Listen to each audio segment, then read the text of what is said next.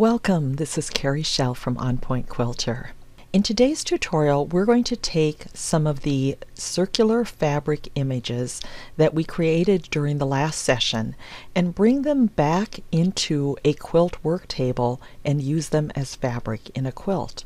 I will also share with you some tips for creating fabric from these images. Okay, I'm going to open an existing project. And I'm going to select Fabric Artist using Symmetry, which was how I named the project during the last session.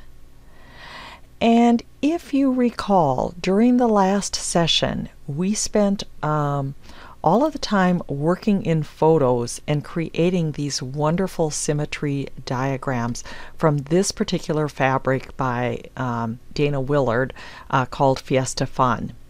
So what I'm going to do now is I'm going to take each of those pieces that we designed during the last session and I'm going to copy them to fabrics. And then I'm going to close my project sketchbook. Now I'm going to select Design a Quilt from Scratch, and I'm going to do a new quilt horizontal. And I'll go to the Layout tab and I'm going to do a quilt that is 3 blocks horizontal and 2 blocks vertical. And I'm going to check Keep Width and Height Equal, change the size to 12, click on my slider bar, and for the sashing I'm going to do Include Sash Border, Keep Width and Height Equal, and type in 2 and click on the slider bar next to that. For the Borders tab, I'm just going to stay with the long horizontal, but I'm going to change that to 4, so make sure your lock size adjustments is on, and then type in 4 and click on the slider bar.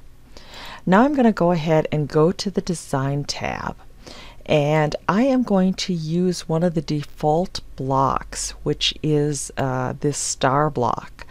And so I'm going to click on that, and with the Control or the Command key on my keyboard, I'm going to click on one of the open spaces.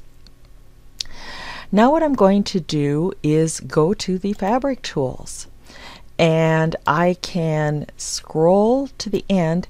Now notice it's hard to actually see the fabrics because these are pretty big images.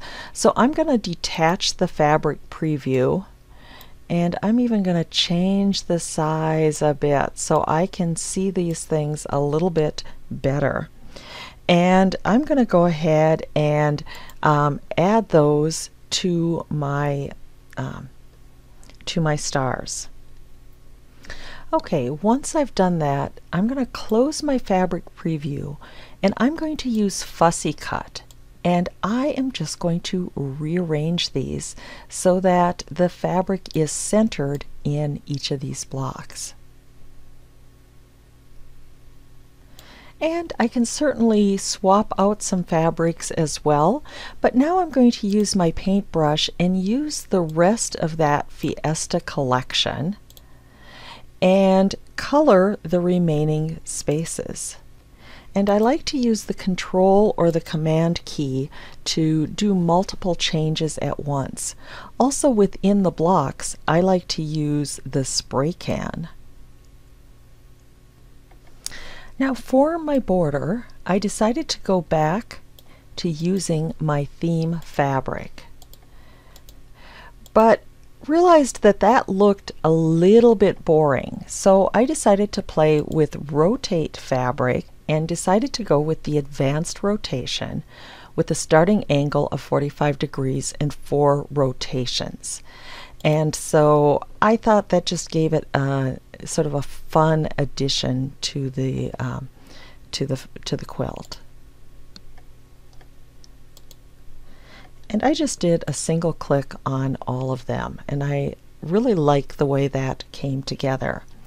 Now I am going to do some rotation and fussy cutting with this just because I'm not sure I completely like the way the light pieces are showing. And once I have this done, I can go ahead and add this to the project sketchbook. So to print out these images, I'm going to go to the image worktable, and I'm going to select Print and Export and select Photo Layout. Now on the Photo Layout tab, I have all of my photos on the right from this particular project. So I can select one and drag it onto my workspace. Notice the size. It's not quite 6 inches, and if I'm going to use this in a 6-inch space, I'm going to need to make sure that it is 6 inches or slightly higher. So I'm going to select Resize, and I'm just going to bring the measurement up with Maintain Aspect Ratio on. I'm going to bring it up to 6 1/4. That's going to mean I'm going to have a little bit of overlap, but I think I'd rather have that than to have the white space, which would happen if my seam allowances weren't perfect. So I'm going to select OK. I'm going to just reposition this, and now I can go ahead and select Print. And then I can select one of my printers and print this off. Obviously I would be wanting to print that off on fabric that can go through my printer, and so I typically use the EQ printables for that. So let me go ahead and cancel, and now I can select this and delete, and go ahead and select another image. This one might be a little bit large, so I could even on this one bring down the size.